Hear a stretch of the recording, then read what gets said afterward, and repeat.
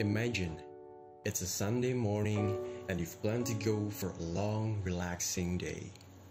Just stay at home and listen to some podcasts. But ding, your friend's calling. Hello Laura, by the way, can you find the final project we scrapped 3 years ago? You and me worked on it, remember?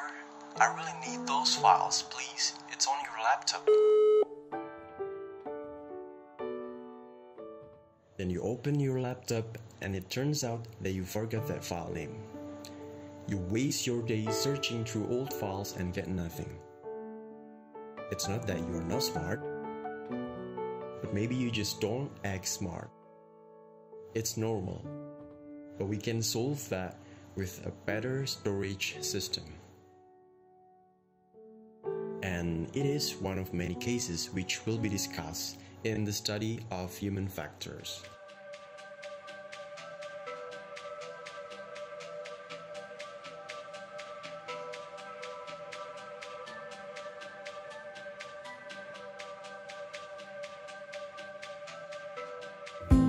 Welcome to the Ergonomics and Work System Design Laboratory, Industrial and System Engineering Department, ITS.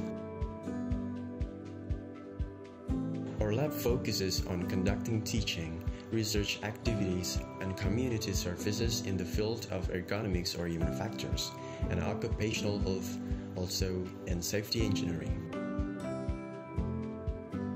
So you can learn about things concerned with the understanding of interaction among humans and other elements of a system that applies theory, principles, data, and methods, which is important to enhance system performance. Overall, there are a total of 4 compulsory courses and 8 elective courses within this lab. Strengthened by lecturers with high levels of integrity and competitiveness, our laboratory is ready to help related parties in exploring more about the world of human factors both on education and research programs.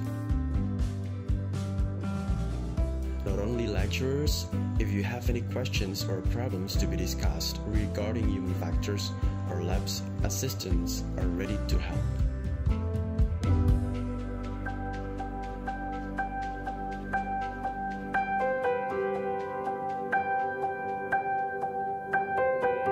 Furthermore, to assist the best learning experience, we provide you with interactive tools, equipment, and many other facilities which you can delve into.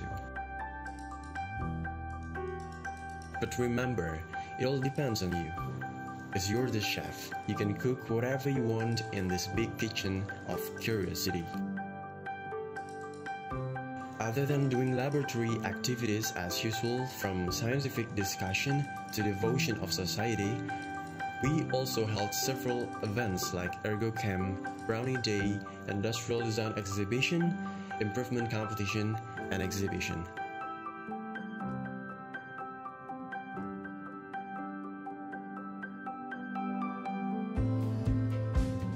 All in all, loads of achievements we've got so far will be a whip of spirit for us to continue to innovate in order to achieve our vision and benefit others.